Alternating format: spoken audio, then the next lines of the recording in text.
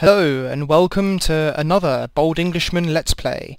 Today we're looking at yet another Doom engine game, and this time we're looking at Hexen, Beyond Heretic. Developed by Raven Software and originally released in 1995, so a year after Heretic, Hexen continues the Heretic and Hexen storyline, but largely, well, basically it takes place on another world with a whole new cast of characters, and the only thing that really ties the two games together is the final boss, which is the second in the trio of Serpent Riders. I believe originally this game was developed as just an expansion pack to Heretic, a bit like the later developed Shadow of the Serpent Riders expansion to Heretic. But the developers ended up adding so many new features, such as new character classes, hub level progression, loads of new enemies and so forth, that it basically became its own game, hence Hexen Beyond Heretic. So with that being said, let's get straight into this. We've got three character classes to choose from: the Fighter, which is geared primarily towards close range combat, the Mage, which is geared towards ranged combat, and the Cleric, which tries to mix the two of them together. Now, the last time that I played through Hexen, I used the Mage, and that would normally be my character of choice, just because I like to have ranged weapons, but today I'm going to go for something that I don't usually do, and that's play through with the Fighter. We're going to go with Berserker, which I assume is Hexen's ultra-violence equivalent difficulty level, and we start off in the Winnowing Hall. Now, for a game that has a hub level progression, basically that means that the episode is divided. Oh, by the way, this grey tree you can punch through. I'm going to punch these guys from here as well, just so they can't get me. Yeah, the hub level progression basically means that the game is divided into 5 hubs, and each hub has kind of the hub level. Is there a god? No, that's just torches. Yeah, each hub has the hub level, and then basically lots of different levels that you can access from it, almost like the spokes of the hub, I guess. And actions and levers that you press in one level might have effects in other levels in the hub, so you can kind of transition freely between the levels, circumstances permitting. Breakable objects is another feature of Hexen, such as the urn and the windows here, and polyobjects, as in when we go up to this door, it opens three-dimensionally. Now, the Winnowing Hall basically isn't part of a hub. Well, I guess technically it's part of the first hub, but once we leave this level we can't ever come back to it. So this is kind of just Hexen's version of a tutorial level, really. There's not many weapons in this game. There's 4 for each character class, and of course you begin with one of them. Flechette. The Flechette is an interesting item in that each character class uses it differently. I don't generally tend to use Flechettes, I'll be honest, so I can't remember exactly what it does with the Fighter. Nothing there.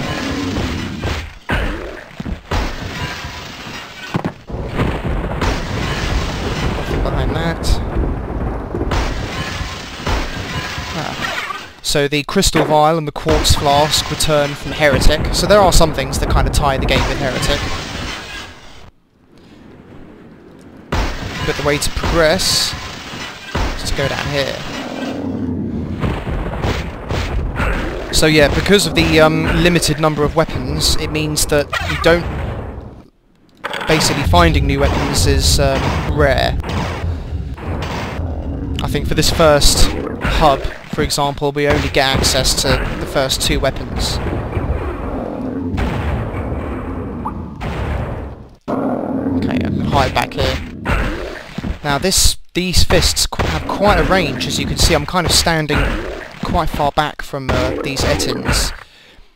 Greater range than the Doom guy's fists, for example. What do we have in here?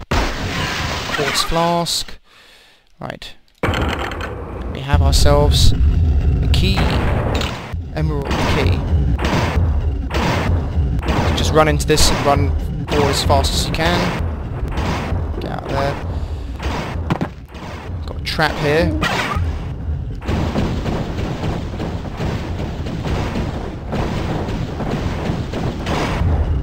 There's nothing behind these walls. And they're just the same thing.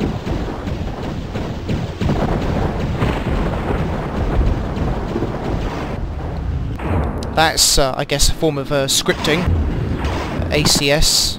I can't remember what ACS stands for. Something like action code scripting. That's another form of ACS. The fact that Etins, the most basic enemy of this game, constantly respawn. Well, not constantly, but every so often. And that's, I think, in pretty much every level.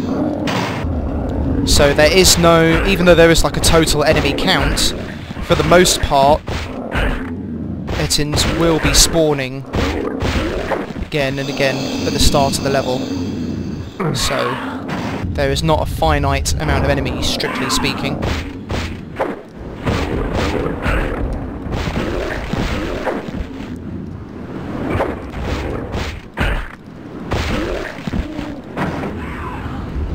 Now, as I said before, I have played through Hexen a couple of times.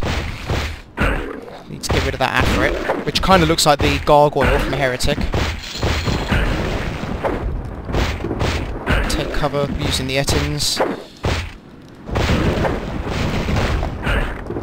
Yeah, so I've played through Hexen before a couple of times, so I do know what I'm doing. Hexen does get a lot of flack from Doom players. Mainly because it is sometimes difficult to tell what you're actually supposed to be doing. But hopefully we should avoid that issue by prior knowledge. Just run through these. There we go. The silver key leads us into the bell tower. Quartz flask. Now we just gotta go up and whack this. Now we go back to the beginning of the level.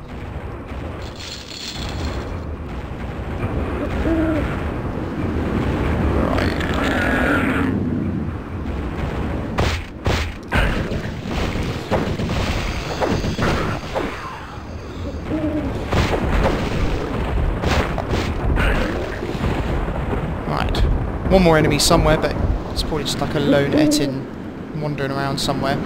Quickly get a crystal vial before we leave, may as well. And let's move on. This leads back out. Right, so into the first hub proper. Greetings, mortal. Are you ready to die?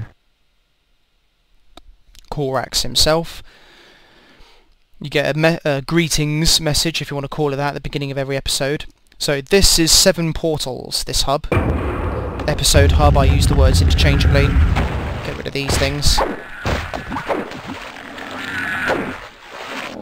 Come on, get over here.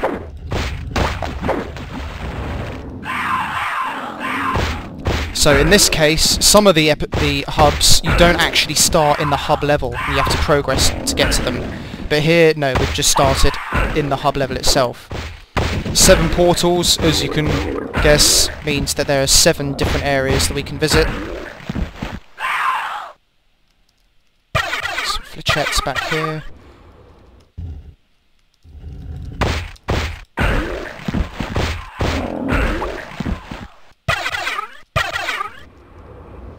Right, can we get these things? Yes, we can.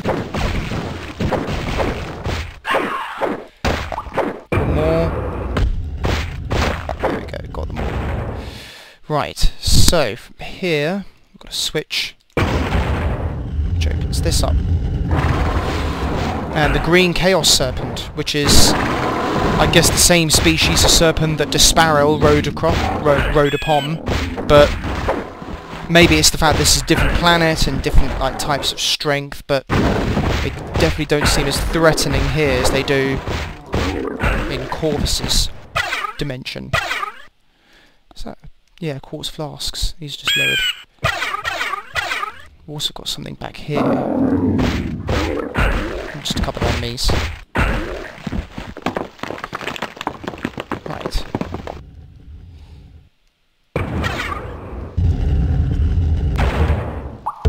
Two different types of mana, or ammo, blue mana and green mana. The first new weapon we get uses blue mana. The second new weapon we get uses green mana, and the final weapon, which is in 3 pieces, uses both blue and green mana. Ethereal travel. So, Guardian of Ice. What have we got back here? It's another area. Okay. Not much in the way of secrets in this game.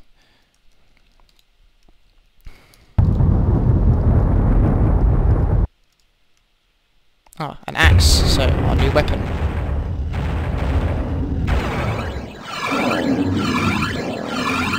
Come get some.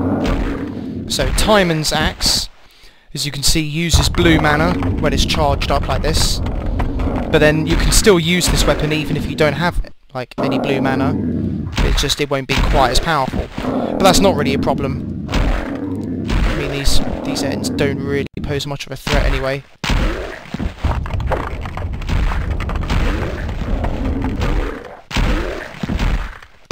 I think Hexen really achieves the like medieval atmosphere a bit better, well, medieval combat system I guess, more than Heretic, but that's just my opinion. So, lots more flechettes.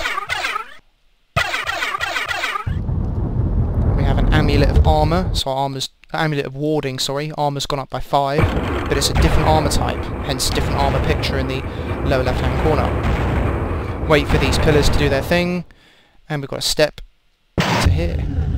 So back in the 7 portals, but this has opened up these 2 doors.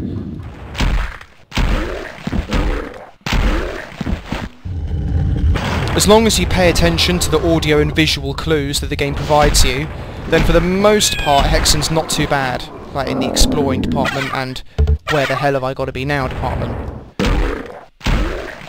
But then, you know, I've watched some videos where people just really don't pick up on some sounds, so just pay attention basically. I don't think it's much of a casual game to play. It definitely takes a lot more concentration than, say, like Doom, for example.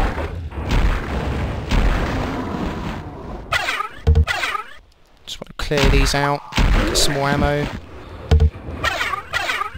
Okay, let's go in here first. Guardian of Fire.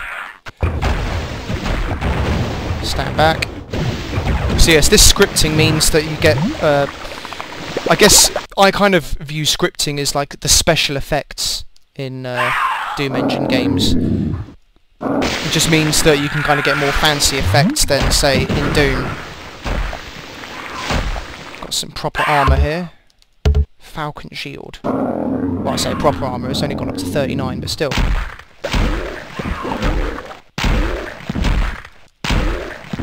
Smash your skull!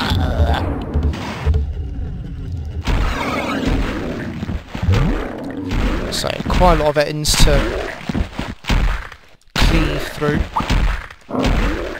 But as you can see, make short work of them.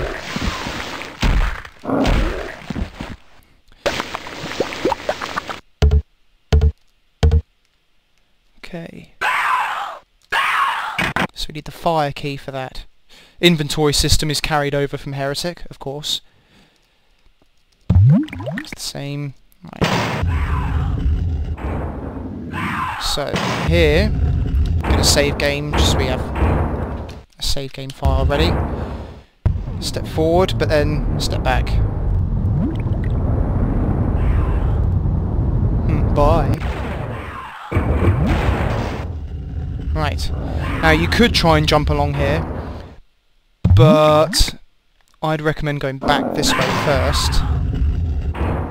Because now this door is open. Hit the switch. And we can just creep along the edge.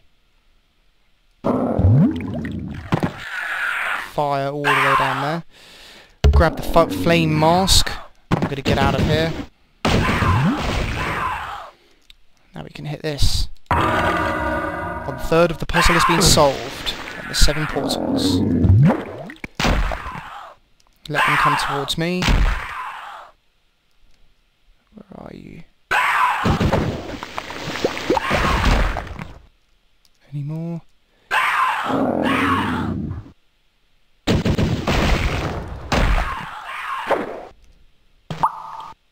They're coming. Let's get a couple more. Come on. Any more in here? There we go. Right.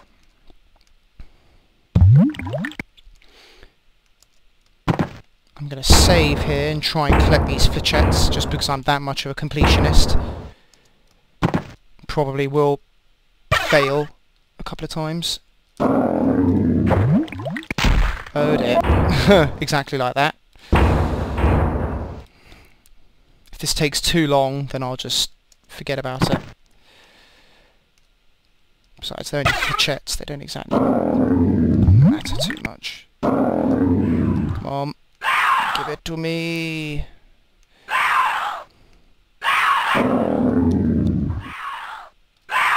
Okay, for some reason I just can't even collect that one. Oh, that's why, because I've actually got maximum flechettes. So in that case, let's go back. There we go. Not too many jumping puzzles.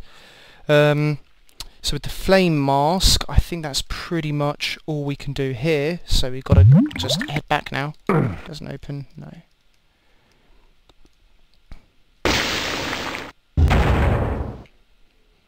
Basically, if there's nothing you can do in the particular level you're in, come back to the hub and have a little explore. Has there anything else been revealed? Answer looks like no. So I guess now we just got to go in here to the Guardian of Steel. Steel and metal.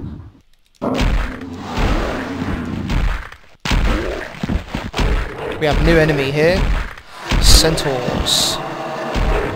That can block with their shields, which are really quite annoying and slow the pace of the game down considerably. But with the fighter, aren't too bad. If you were the mage, at this point, you probably only have the starting weapon, the crystal or sapphire wand, I think it's called, which does very little damage and pretty much is guaranteed to stun them every shot. So fighting the centaurs as the mage at this point in the game is really quite a ball ache. But not too bad. Fighter. More helpless melee creatures. Okay. Let's go back. Symmetrical map design is carried over from Heretic as well, so a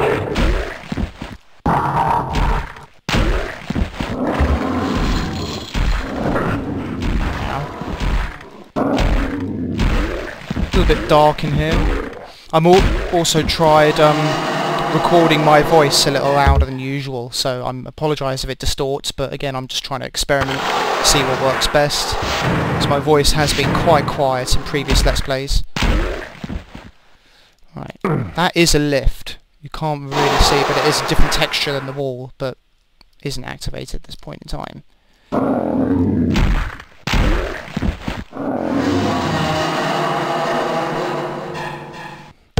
So the fighter doesn't get access to a ranged weapon until, well, certainly the next episode. I don't think we get it in this episode. So we are melee only for a while, in true warrior spirit.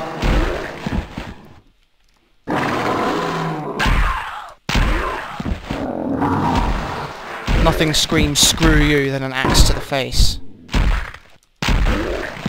Ooh, X-Death.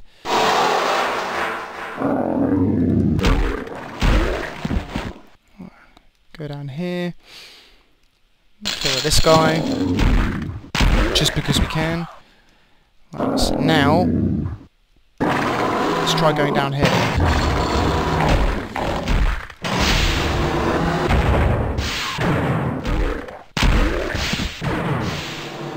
Can't get through there, but we can get through here.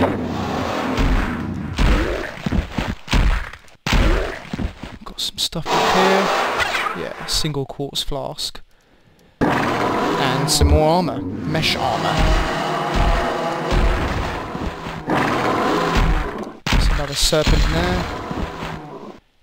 Okay. A third of the puzzle has been solved. On the 7 portals. Right.